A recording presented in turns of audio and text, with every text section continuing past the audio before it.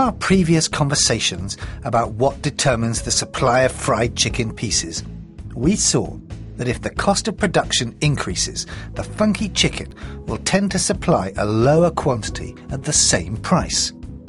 Looking at our supply curve, at each price a lower quantity would be supplied than before, and a new supply curve to the left of the original one is formed.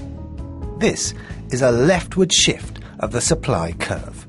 We can see, as we did with our demand curve, that any factor other than the price which causes a change is represented by a shift of the curve as opposed to a movement along the curve.